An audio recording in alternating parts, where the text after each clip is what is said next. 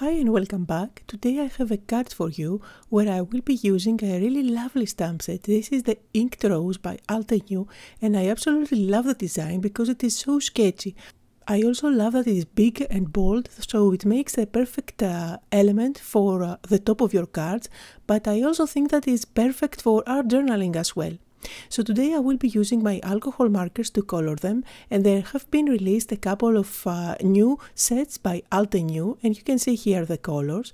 For today I will be using the one with the oranges and the greens.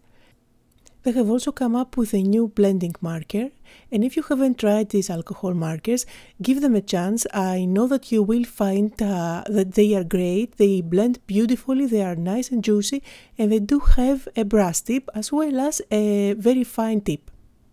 Another fun thing about these markers is that they match perfectly with the oval sets by Altenew. I'm a big fan of these oval sets, and having the markers to go together with the inks is great because you can mix and match those.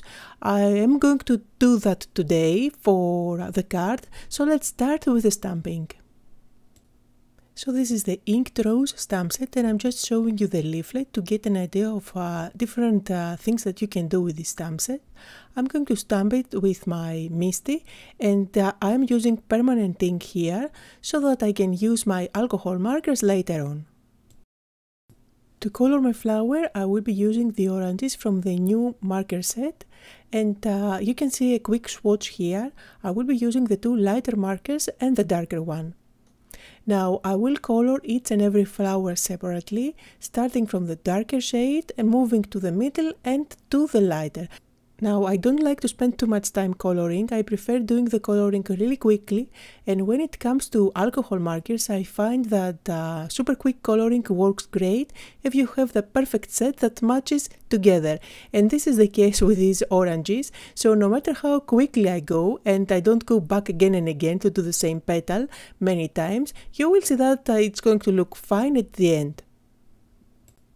Now this big rose is perfect for practicing your coloring skills with any medium really, with your alcohol markers, your pencils, your watercoloring.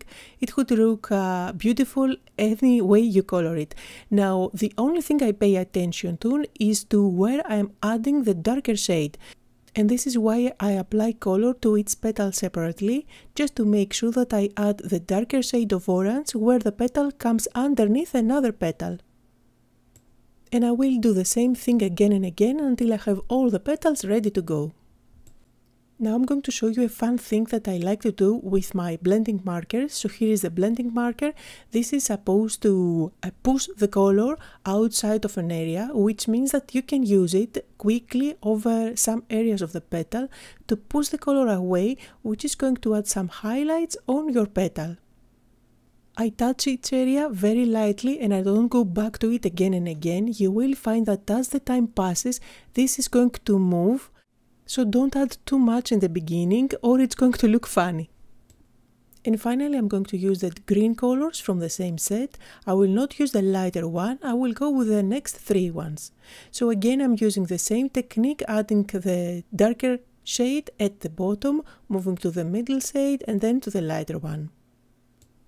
Really quick coloring, I don't go back to the areas again and again. I just add the color there and I'm ready to go. And if the markers blend nicely together, you really don't have to worry about anything else. I will use the magic dies to cut out the images. This way I will be able to pop them on my card and add dimension. And now it's time to design the final card, to put everything together, and for that I will be using the inks that match perfectly with the colors of my markers.